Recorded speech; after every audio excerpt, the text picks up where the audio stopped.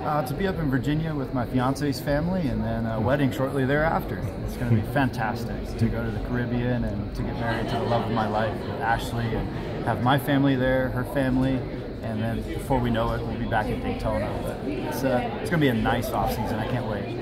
When you get married, approximately, if you don't want to say the exact date? Well, we're coming back to Florida to have a big celebration with family, friends, over 300 people, and that'll be on the holiday weekend in January down in Florida. Okay. You're not going to go to these little Elvis places along. It would be a lot cheaper to go do that this week than it would be what we're doing in January.